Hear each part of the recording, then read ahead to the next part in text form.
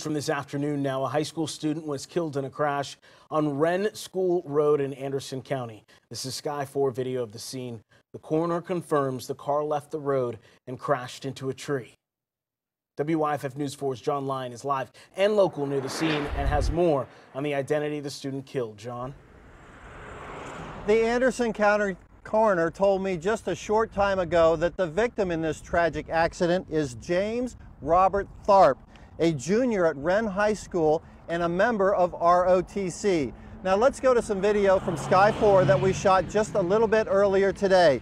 The coroner says that Tharp had just left Wren High School about 1:45 in the afternoon, driving a red Toyota on Wren School Road at a high rate of speed.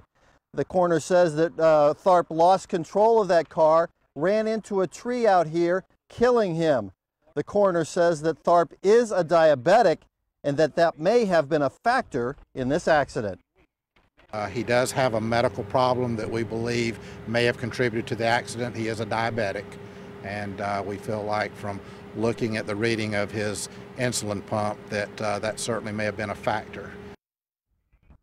Tharp was in the ROTC, as I said, and there was another ROTC member out here, and she was just crying and distraught. But she did tell me, though, that Tharp was always smiling and a great kid. Reporting live in Piedmont, John Lyon, WYFF News 4.